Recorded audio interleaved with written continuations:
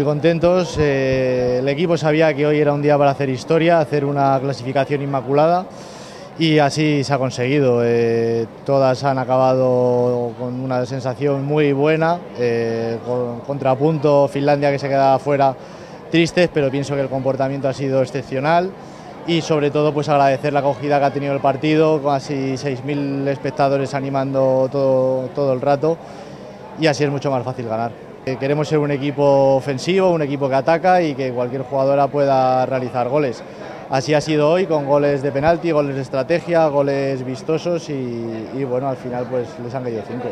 No, favoritos no, y además hay que tener los pies en la tierra. El equipo tiene todavía que mejorar en bastantes facetas. Competitivamente tenemos que mejorar mucho para enfrentarnos a los equipos top de Europa.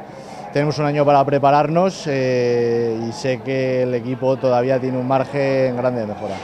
Sí, hemos encajado muy poco y además hemos dejado fuera de la Eurocopa un equipo que en las dos últimas ha estado, ¿no? Y con una gran diferencia en cuanto a puntos.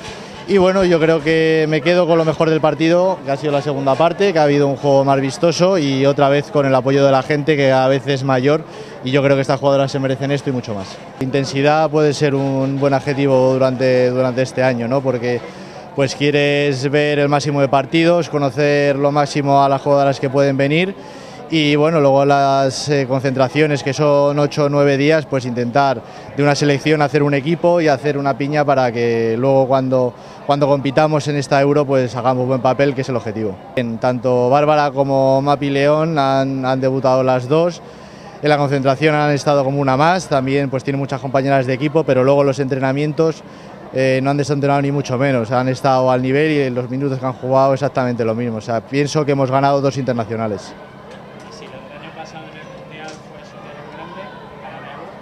Soñar en gigante. Creo que el equipo ha mejorado como equipo en sí y que las jugadoras también son mejores, y ese es uno de los objetivos que me plantea entrar. Mejorar el equipo, diferentes matices en cuanto al juego, atacar, presionar bien, hacer el juego que hace España. Yo pienso que cada vez nos acercaron más a la idea que yo tengo en la cabeza, pero todavía queda trabajo. Y luego también pienso que ellas son cada día mejores. Cuando están aquí pues también se retroalimentan entre ellas porque están las mejores de España, y pienso que todas las concentraciones se aprovechan para que ellas sean mejores futbolistas. Luego también el trabajo en los clubes está siendo cada vez mejor, en las federaciones territoriales, y pienso que estamos en la línea correcta. Estamos en ello y pues hemos visto un equipo nórdico en frente, Finlandia, que igual en cuanto a calidad son inferiores, pero hemos podido ver correr a muchas como no lo habíamos visto en el fútbol femenino, ¿no? Pues imagínate Suecia, Noruega, son equipos como este, pero todavía más fuertes, más físicos y con más técnica. Entonces nos tendremos que preparar bien, en ello estamos, intentaremos superar ese escalón que todavía nos queda. A ver, no vamos a renunciar a nada, todavía quedan 10 meses, nos queda una buena preparación que tenemos que hacer. El equipo puede mejorar, cuando estemos cerca de la Eurocopa pues ya se podrá saber un poco a lo que aspiramos, porque lo que queremos es enfrentarnos a rivales de entidad y que eso sea el verdadero test para o poner los pies en la tierra o seguir volando un poco, ¿no? Pienso que no tenemos que echar las campanas al vuelo por la clasificación que hemos hecho, que es algo histórico y estamos muy contentos, pero tenemos que ir pasito a pasito para no confundirnos.